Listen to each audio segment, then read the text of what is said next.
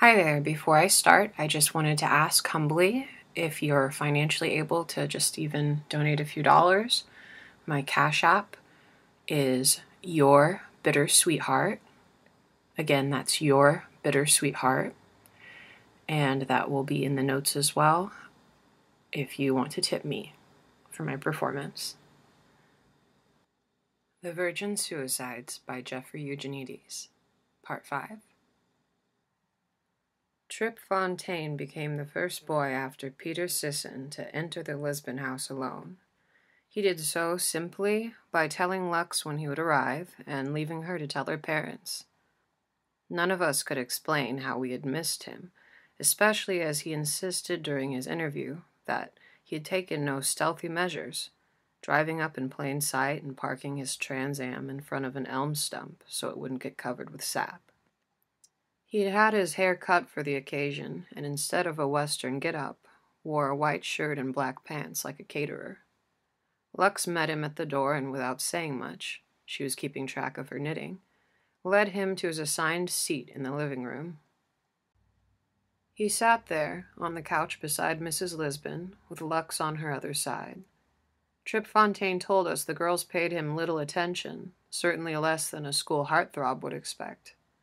Therese sat there in the corner holding a stuffed iguana and explaining to Bonnie what iguanas ate, how they reproduced, and what their natural habitat was like. The only sister who spoke to Trip was Mary, who kept offering to refill his Coke. A Walt Disney special was on, and the Lisbons watched it with the acceptance of a family accustomed to bland entertainment, laughing together at the same lame stunts, sitting up during the rigged climaxes. Trip Fontaine didn't see any signs of twistedness in the girls, but later he did say, "You would have killed yourself just to have something to do." Mrs. Lisbon oversaw Lux's knitting. Before the channel could be changed, she consulted TV Guide to judge the program's suitability. The curtains were thick as canvas. A few spindly plants sat on the windowsill, and this differed so much from his own leafy living room — Mr. Fontaine was a gardening buff — that Trip would have felt he was on a dead planet had it not been for the pulsing life of Lux at the sofa's other end. He could see her bare feet every time she put them up on the coffee table. The soles were black, her toenails flecked with pink polish. Each time they appeared, Mrs. Lisbon tapped them with a knitting needle, driving them back under the table. And that was all that happened. Trip didn't get to sit next to Lux, nor speak to her, nor even look at her. But the bright nearby fact of her presence burned in his mind. At 10 o'clock, taking a cue from his wife, Mr. Lisbon slapped Trip on the back and said, "Well, son, we usually hit the hay about now." Trip shook his hand and Mrs. Lisbon's colder one, and Lux stepped forward to escort him out. She must have seen the situation was futile because she hardly looked at him during the short trip to the door. She walked with her head down, digging in her ear for wax, and looked up as she opened the door to give him a sad smile that promised only frustration. Trip Fontaine left crushed, knowing that all he could hope for was another night on the sofa beside Mrs. Lisbon. He walked across the lawn unmown since Cecilia died. He sat in his car, gazing at the house, watching as downstairs lights traded places with those upstairs, and then, one by one, went out. He thought about Lux getting ready for bed, and just the idea of her holding a toothbrush excited him more than the full-fledged nudity he saw in his own bedroom nearly every night. He laid his head back on the headrest and opened his mouth to ease the constriction in his chest, when suddenly the air inside the car churned. He felt himself grasped by his long lapels and pulled forward and pushed back, as a creature with 100 mouths started sucking the marrow from his bones. She said nothing as she came on, like a starved animal, and he wouldn't have known who it was if it hadn't been for the taste of her watermelon gum, which after the first few torrid kisses he found himself chewing. She was no longer wearing pants but a flannel nightgown. Her feet, wet from the lawn, gave off a pasture smell. He felt her clammy shins, her hot knees, her bristly thighs, and then, with terror, he put his finger in the ravenous mouth of the animal leashed below her waist. It was as though he had never touched a girl before. He felt fur and an oily substance like otter insulation. 2 beasts lived in the car, one above, snuffling and biting him, and one below, struggling to get out of its damp cage. Valiantly, he did what he could to feed them, placate them, but the sense of his insufficiency grew, and after a few minutes, with only the words, "Gotta get back before bed check," Lux left him more dead than alive. Even though that lightning attack lasted only 3 minutes, it left its mark on him. He spoke of it as one might of a religious experience, a visitation or vision. Any rupture into this life from beyond that cannot be described in words. "Sometimes I think I dreamed it," he told us, recalling the veracity of those 100 mouths that had sucked out his juice in the dark. And even though he went on to enjoy an enviable love life, Trip Fontaine confessed it was all anticlimactic. Never again were his intestines yanked with such delectable force, nor did he ever again feel the sensation of being entirely wetted by another's saliva. "I felt like a stamp," he said. Years later, he was still amazed by Lux's singleness of purpose, her total lack of inhibitions, her mythic mutability that allowed her to possess 3 or 4 arms at once. "Most people never taste that kind of love," he said, taking courage amid the disaster of his life. "At least I tasted it once, man." In comparison, the loves of his early manhood and maturity were docile creatures with smooth flanks and dependable outcries. Even during the act of love, he could envision them bringing him hot milk, doing his taxes, or presiding tearfully at his deathbed. They were warm, loving, hot water bottle women. Even the screamers of his adult years always hit false notes, and no erotic intensity ever matched the silence in which Lux flayed him alive.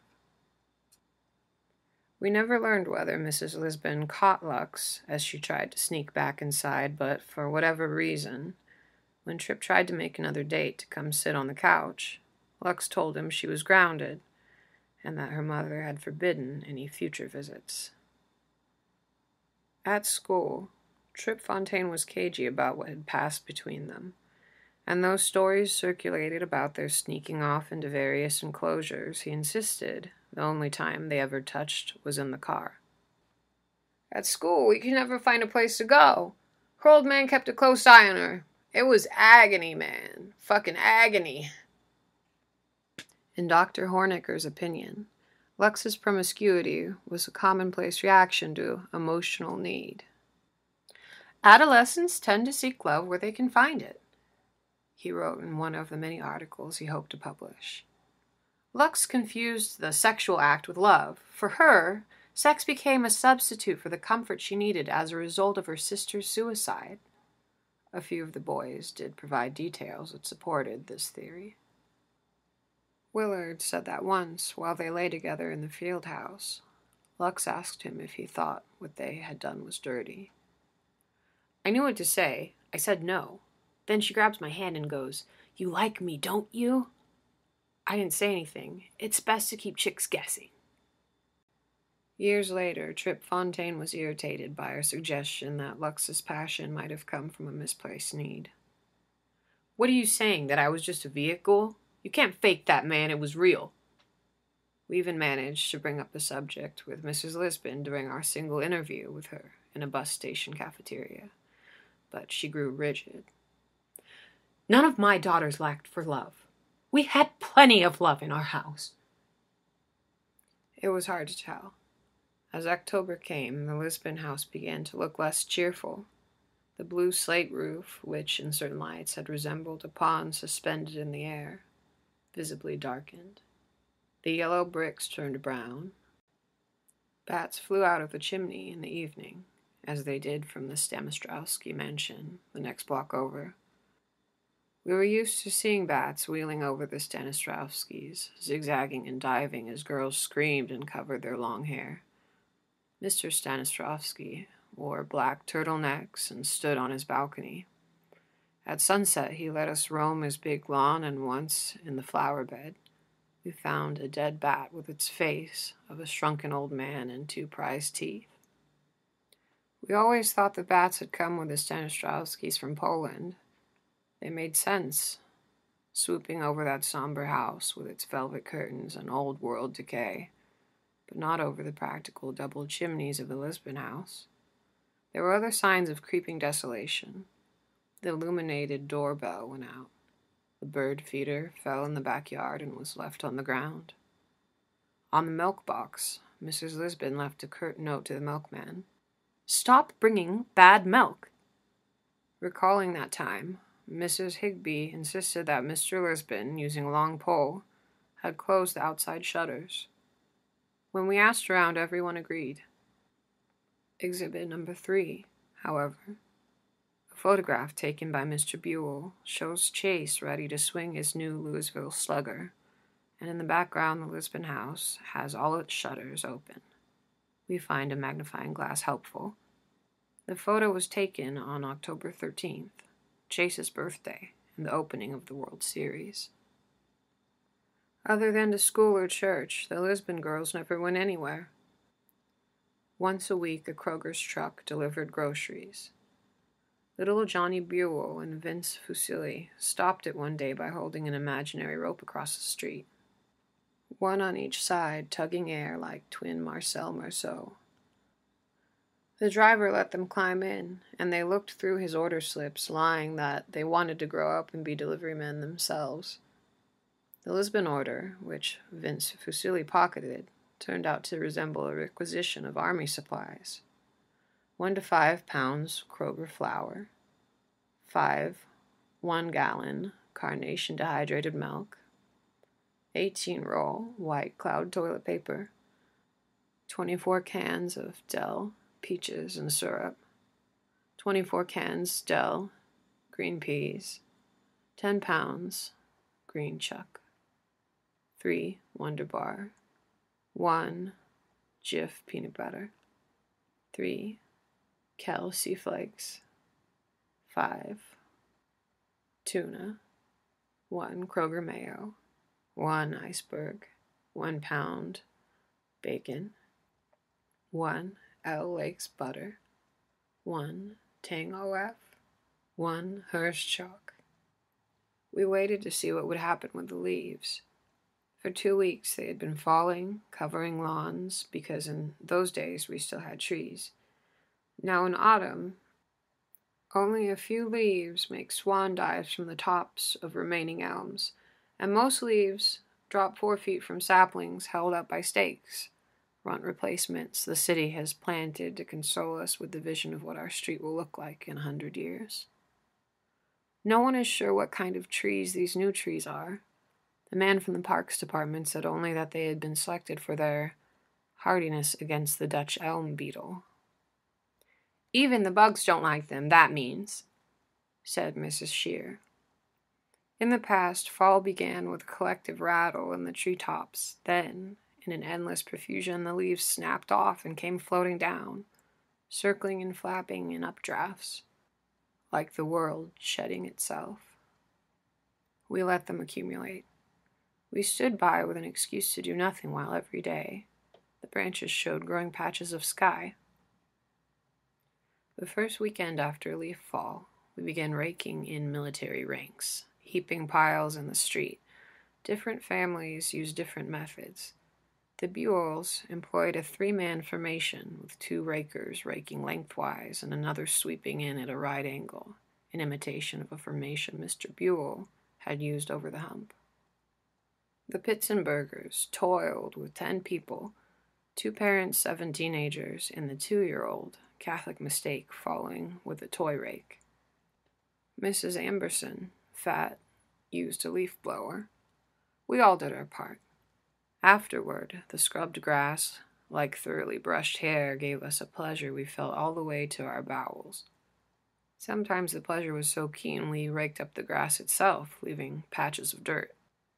At the end of the day, we stood at the curbside, surveilling our lawns where every blade had been flattened, every dirt clod obliterated, and even some of the dormant crocus bulbs violated. In those days, before universal pollution, we were allowed to burn our leaves, and at night, in one of the last rituals of our disintegrating tribe, every father came down to the street to ignite his family's pile. Usually, Mr. Lisbon did the raking alone, singing in his soprano's voice, but from 15, Theresa began to help, stooping and scratching in mannish clothes, knee-high rubber boots, and a fishing cap. At night, Mr. Lisbon would light up his pile like the rest of the fathers, but his anxiety over the fires getting out of control would diminish his pleasure. He patrolled his pile, tossing leaves into the center, tidying the conflagration. And when Mr. Wadsworth offered a sip from his monogrammed flask, as he did every father on his rounds, Mr. Lisbon would say, "Thanks, no, thanks, no." The year of the suicides, the Lisbon's leaves went unraked. On the appropriate Saturday, Mr. Lisbon didn't stir from his house. From time to time, as we raked, we looked over at the Lisbon house, its walls accumulating autumn's dampness, its littered and varicolored lawn hemmed in by lawns becoming increasingly exposed and green. The more leaves we swept away, the more seemed heaped over at the Lisbon's yard, smothering bushes and covering the first porch step. When we lit bonfires that night, every house leaped forward, blazing orange. Only the Lisbon house remained dark, a tunnel in emptiness past our smoke and flames. As weeks passed, their leaves remained. When they blew onto other people's lawns, there was grumbling. "These aren't my leaves," Mr. Amberson said, stuffing them into a can. It rained twice, and the leaves grew soggy and brown, making the Lisbon lawn look like a field of mud.